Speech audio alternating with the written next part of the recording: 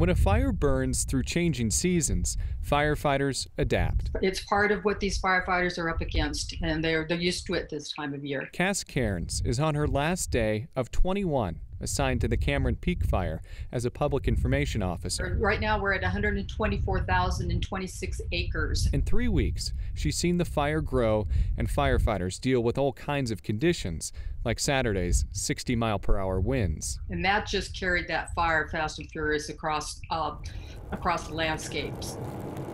After Labor Day weekend, firefighters even worked through snow, but Sunday night, they had their first freeze. So last night they got down into the 20s along with wind chill. Again, they pitched tents in the snow, but this time they took time to protect equipment. Firefighters knew that what they were going to have to do was to winterize the pumps, hoses, and any other infrastructure that was out there. That meant filling pumps with antifreeze. Any kind of liquid that's in there that can freeze will freeze, and that will jam up the pumps and they will no longer work. Cold weather also won't stop the fire from spreading. What happens when it gets really cold like that, it also starts drying things out even more. A heavy rain or snow is what firefighters need. This one definitely is not going away. And it's the change they welcome.